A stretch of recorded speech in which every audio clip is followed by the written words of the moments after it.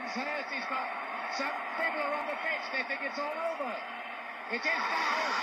It's 4. Hello everybody, morning and welcome to day number 8, match day 8 of the FIFA World Cup Predictor Challenge. It's been a spicy game day yesterday and it has had leaderboard implications, so we're not going to mess about, we're going to get straight into it. We'll start off with the groups as they stand, quickly run through those.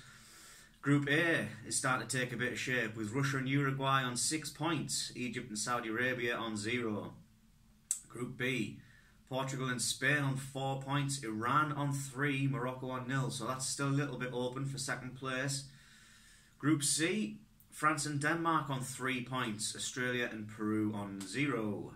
Group D, Croatia 3, Iceland and Argentina on 1, Nigeria on 0. The rest of the groups haven't really changed because we're back at the start of the match fixtures, so we'll not run through those. Those will have been covered from yesterday's video, so if you'd like to see that, certainly by all means check it out. But yes, we did get the 3 games done yesterday, and the 3 games that we have on offer today are Denmark versus Australia, France versus Peru, and Argentina against Croatia. Argentina are going to be looking to get off the board, aren't they, big time, so yeah, 3 more matches today. We'll go into the predictions that people had for yesterday, and then run through the ones for today, and then we'll take a look at the leaderboard. That's where the money is, the sweet, sweet cashola. So, we'll go through yesterday's fixtures. Portugal, Morocco, in fact, just beforehand, I will just clarify that yesterday there was an issue with a prediction for the Iran-Spain game, and yes, I have reviewed that, and that was an clinical error by myself. That was put in the wrong way around. The scoreline was predicted as 4-0 Iran, but it should have been 4-0 Spain, so my apologies for that.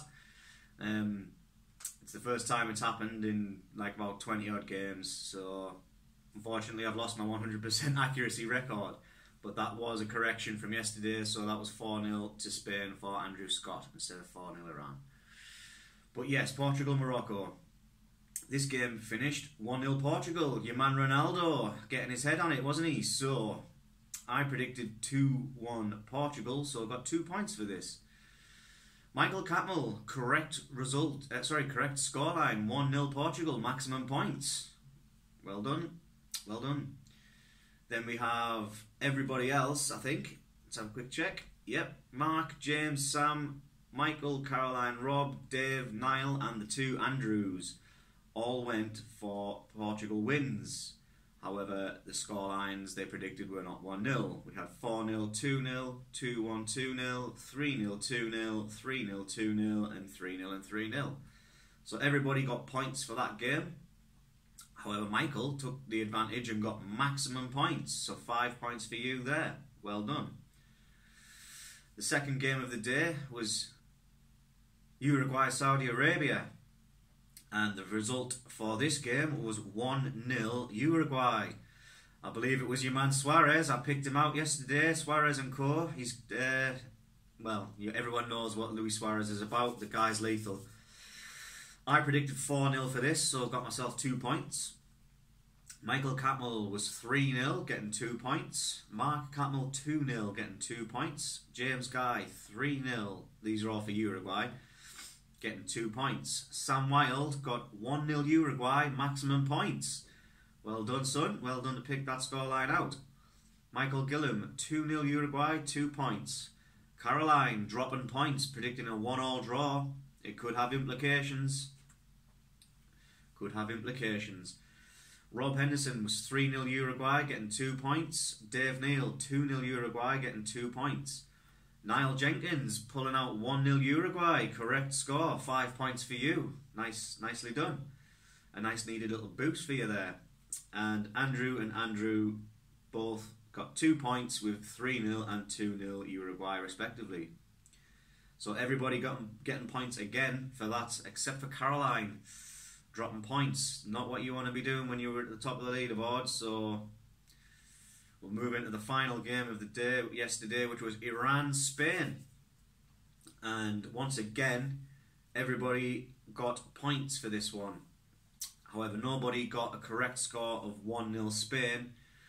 I predicted 5-0 Spain, and we have the rest as follows. Michael 4-0 Spain, Mark and James, Sam Wilde and Michael Gillam 3-0 Spain, Caroline 3-1 Spain, Rob 4-0 Spain, Dave 3-0 Spain, Niall 2-0 Spain, and Andrew both on 4-0 Spain, with that correction that I mentioned previously.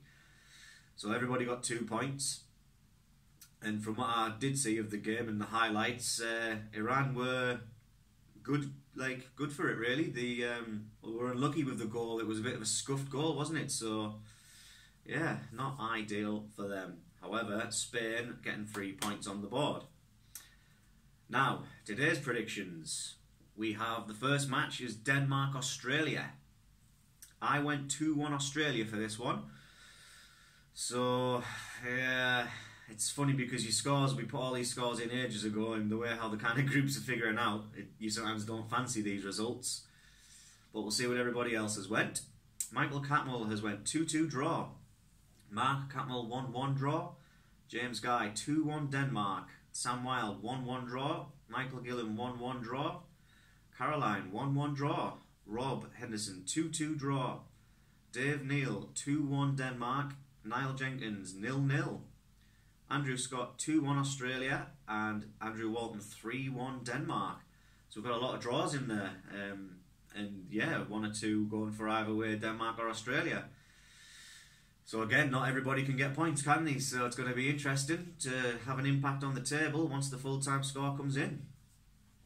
France and Peru is the second game of the day, and I have predicted 2-1 France. I think they're going to be too strong again for Peru. Although the last game they weren't super strong, but they got the result. It's a sign of a good team, that. Michael Catmull has went 4-1 France. Mark Catmull 3-1 France. James Guy 2-1 France. Sam Wilde and Michael Gillam also 2-0 France. If I said 2-1 for Guy, I meant 2-0. I don't know if I did, but 2-0 for Guy for France. Caroline gets 4-0 France. Rob Henderson 3-0 France. Dave Neal 2-1 France. Niall Jenkins 2-0 France. Andrew Scott 3-0 France. Andrew Walton 3-0 France. So I don't believe, no, Peru unfancied, and no draws. Everyone has went for a France win, so hopefully they won't let us all down and we'll all get points off that one. But who will get maximum points? That's the question. And then the final game is Argentina against Croatia. Messi. I went 2-2 draw, which, looking off the first game, maybe it wasn't the best because they drew the first game and I went for a win, and now I'm saying that they're going to draw for the second game and they're probably going to win. Probably. But we'll see. Michael Catmull went 4-0 Argentina. Mark Catmull going balls out with a 3-3 draw. James Guy 2-1 Argentina. Sam Wilde 3-1 Argentina. Michael Gillam and Caroline 2-1 Argentina. Rob Henderson 2-1 Croatia. Go on, Rob. Go on, son. Dave Neal 2-0 Argentina. Niall Jenkins 1-0 Argentina. Andrew Scott 2-1 Argentina. Andrew Walton 2-2 draw. Same prediction as me. So I think Rob was the only one who went Croatia there. Yep, and we've got a handful of draws and the rest for Argentina. So will Messi be able to pull his socks up and stop missing pens and stuff? Well, only time will tell, won't it? But we move now into the juicy part, which is the leaderboard, and there's been some movement. So let's go from the top, shall we? In first place on 35 points after yesterday's games, we have a new leader. It's Andrew Walton. Well done, Andrew. You achieved first place, basically, and I think Caroline dropping those points has helped in that happening, because Caroline is in second place on 34 points, so only 1 point in it. Michael Gillam, 33 points, third position. James Guy, 32 points, fourth place. Joint fifth is Michael Catmull and Sam Wilde on 31 points. Then we have Andrew Scott and Niall Jenkins on 30 points each. And then Mark Camel, 22 points. Rob H, 20 points. And Dave, unfortunately, is still on the bottom with 18 points. Had I been playing and were active in the leaderboard, I would have had 21 points, which keeps me in between Mark and Rob. I haven't been able to break free and move up that table, or potentially up the table. Yeah, I'm still languishing at the bottom. But well done, Andrew, taking the lead from Caroline. Question is, can you keep it? That's the $1 million question, I suppose. It's certainly heating up nicely in the Predictor Challenge. Hope you've enjoyed the content, and yeah, if you do enjoy it, feel free to leave me a like. I appreciate all of the likes. And yeah, we'll get these games out the way, see who gets what, see how the points look up, and then we shall provide an update tomorrow. Stay safe, everybody, and don't forget that football always wins.